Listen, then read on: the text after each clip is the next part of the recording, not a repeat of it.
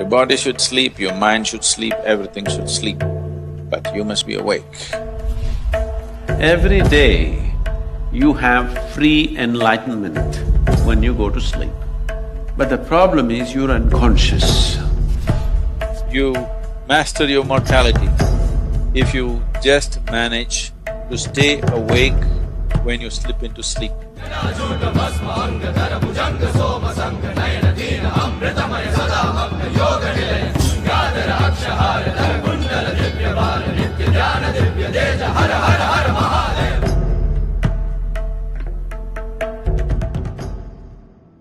There are various aspects to that which we refer to as Shiva.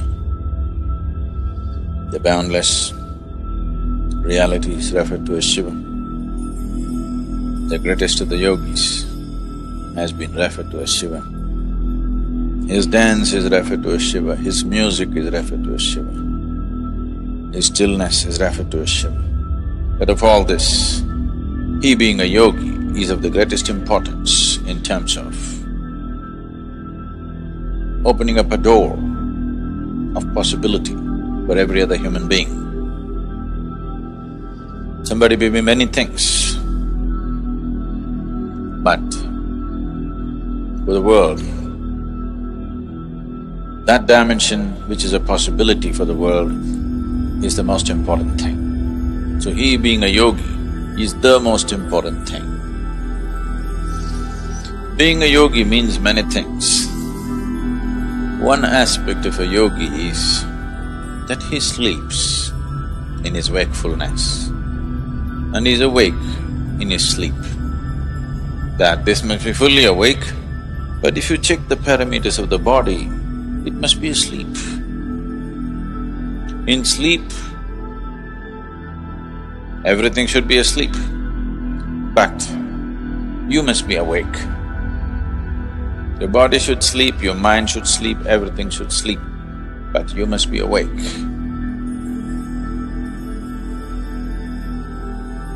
When you fast asleep, you are in perfect tune with the existence, one with the existence, isn't it? Nature has given you this. If you've forgotten, every day when you go to sleep, it makes you one with the existence. In the same sense of unity, if you can wake up and walk around, you made it, isn't it?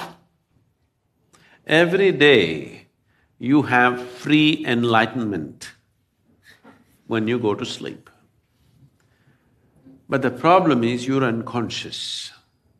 So the sadhana essentially is just this, that from wakefulness when you go to sleep, a certain part of you goes to sleep, a certain part of you, if it still stays awake, then you made it.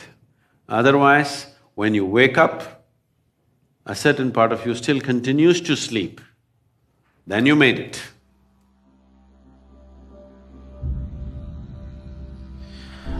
If you're awake and fast asleep at the same time, you're asleep and awake at the same time, this is called Turiya.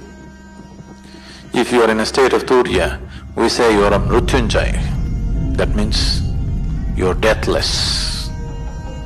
Because if you can be awake in your sleep, you will also be awake when you have to shed the body. So there is no question of death for such a person.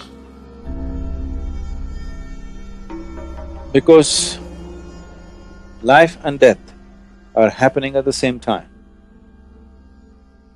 It is only the ignorant who think, right now I'm alive and one day I will die. No, both are happening at the same time. They are not two different things actually, only for the sake of understanding, we have to divide them. Otherwise it's just life and life. One dimension of life and another dimension of life. So this sensation from one dimension of life to another becomes an easy doorway. Every day you have this doorway available to you, that is, between wakefulness and sleep is as good as life and death. If you know how to exploit this doorway, if you stay alert till that last moment, do you ever know when you actually slept off? You think you're there, but after some time, you don't know when you slept. If you can take yourself to that moment, it's as good as being conscious at the moment of death. You master your mortality if you just manage to stay awake when you slip into sleep. See, this is an opportunity for you. The best preparation for death is make an attempt to try to fall asleep consciously. Instead of drifting away, if you shift from wakefulness to sleep consciously, death will become a play. So, the moment of sleep is a tremendous opportunity. If you sleep in a certain way, tomorrow morning when you wake up, you can be significantly one notch up. Every day you have this opportunity to practice death. If you can manage that moment, like, you can do this consciously, right? Just like that, from wakefulness to sleep. If you can do it that way, that's it, you're Mrutyunjay, because there's no death for you.